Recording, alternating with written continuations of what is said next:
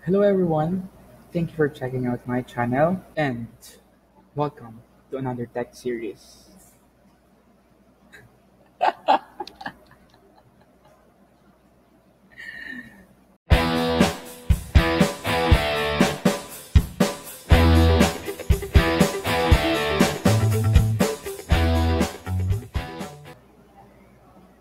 Hello everyone, welcome to another tech series.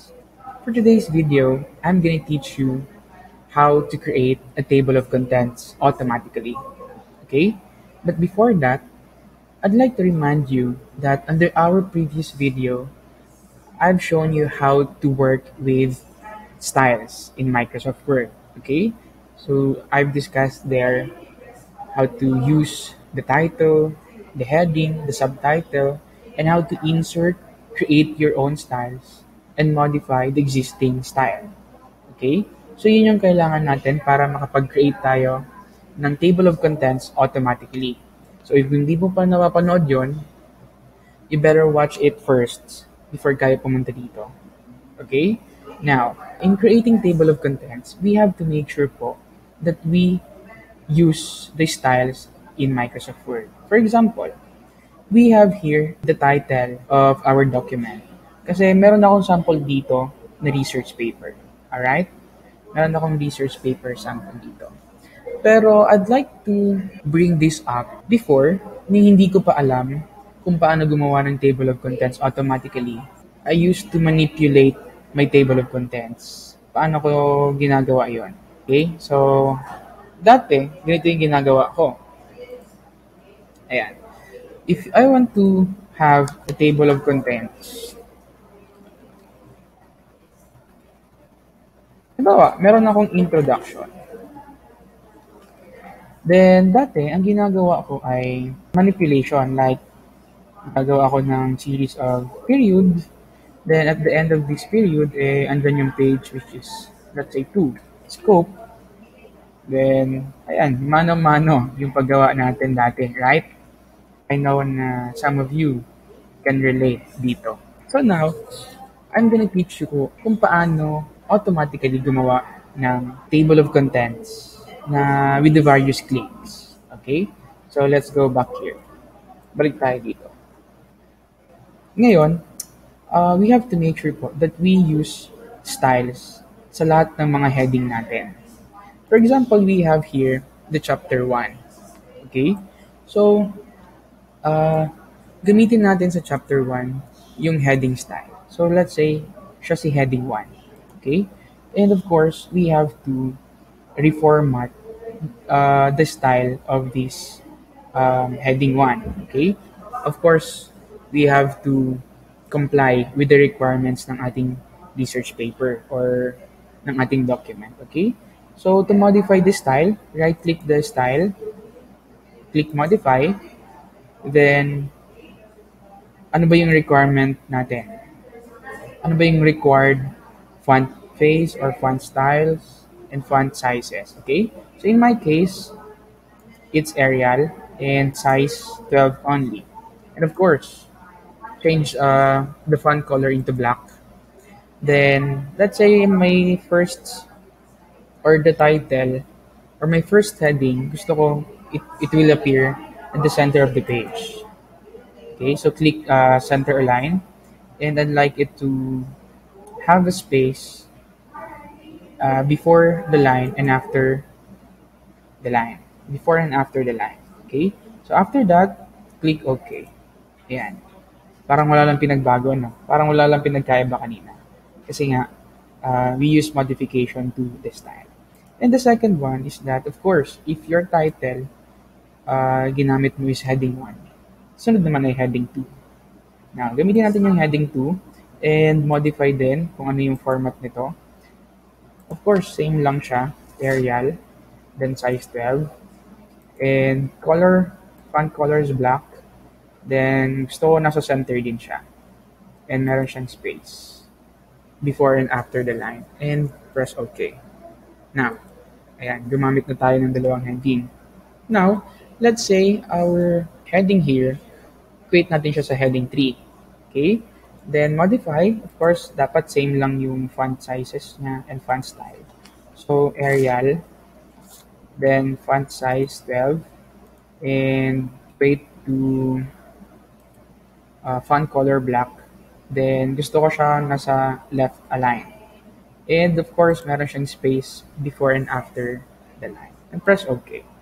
Ayan. So meron na tayo. As you can see po, ay masyadong madaming space between your second heading and the heading 3. So, clear lang natin tong space to para at least same lang siya. Okay? Now, that's the first step. Okay? Now, the second step is you have to make sure that same headings comes with the same style. So, kung ginamit mo dito sa your title ay heading 1 and sa subtitle is heading 2, then your heading, you used heading 3.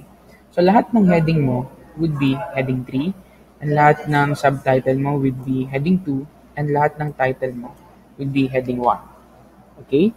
So, hanapin natin, ano pa ba yung may mga similar dito? So, hanapin ko yung heading 3 natin. Similar sa kanya. And go over, ito. Statement of the problem. For example, I know we have different documents na ginagamit. So if you have a research paper on your hand or in your desktop, kindly use that to practice. Pero kung wala, you can make any content on your document. Okay? So highlight lang natin siya. Ano yung ginamit natin dito? It's heading 3. Okay? So hanapin natin yung may mga similar na heading. Ayan. For example, the assumptions of study, and heading 3 siya kasi same lang siya ng introduction natin, heading 3 din. Then clear natin yung mga spaces. Hindi naman kailangan. Okay? Then lastly is ito. So, now, the next step is if you already identified the same headings na kailangan may mga same styles, we're good. Okay? Tapos na tayo. Ngayon, if you have here chapter 2, let's say you have here chapter 2.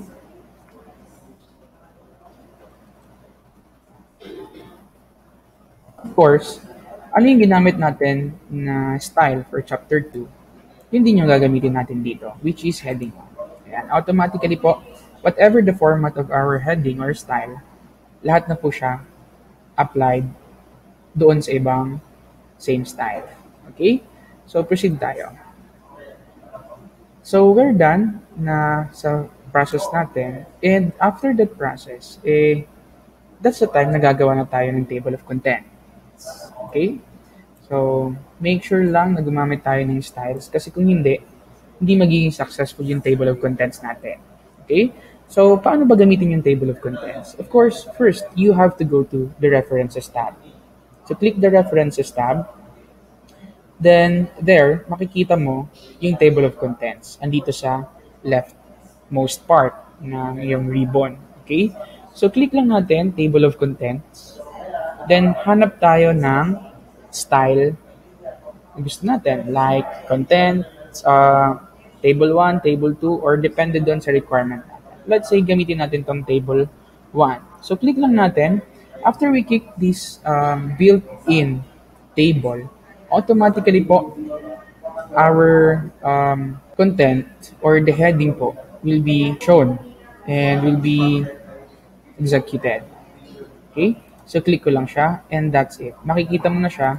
Your chapter 1 is located in page 2, the problem setting, same page, and so on. So, with just a various clicks, automatically, we created po table of contents. Okay? So, nakikita natin yan. Hindi na tayo nagmano-manong insert ng table natin. Okay? So, now, if you want to update this according to your requirements or your document requirements, you have to highlight lang this. Highlight all these. Then, of course, kung Arial yung kailangan mo, the Arial, size 12, then you have to modify lang the content. And, okay. Yan. Meron ka ng content na similar doon sa gusto mong gawin. Okay. So, meron tayo ditong update table. So, kailan to nag-work ng update table? Let's say you have a modification done here. Let's say pinilitan mo to ng chapter 3. Okay? You change your title into chapter 3. And makikita mo dito, still, ganun pa din yung style niya or content niya as to your previous content. So all you have to do is to click inside, then click update button or update table. So if we click, when we click this button, automatically po, um, update entire table. So meaning, whatever po na nandito na content natin would be reflected here. Okay? So instead na chapter 1 yan, naging chapter 3 and change natin to aerial. So every time po na meron tayong babaguhin in our content, so we have to make sure that we click this button, the update table, para makuha natin whatever update that we made in our content. Okay? So that's how you create table of contents in just a various click. So forget the manual transactions, the manipulation na ginagawa mo before. But now, you've learned how to create table of contents automatically and with ease. Okay? Another technique is, let's say you have multiple pages in your document and it's hard for you to scroll down, scroll up para mahanap yung lahat ng mga headings mo and sections. So I'll give you something. Go to your view tab and then go to the show group, then click the navigation pane. And makikita mo dito sa left part of your document, the navigation. Okay? So ibig sabihin, whenever you want to go places like to your introduction or to your headings, all you have to do is to click on your heading. Let's say I want to go to the scope and delimitation. So instead of scrolling down para makapunta ka doon, all you have to do is to provide the navigation tab, then click on the topic you wanted to go.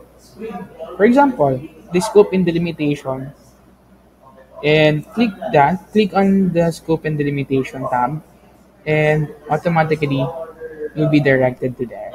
Okay?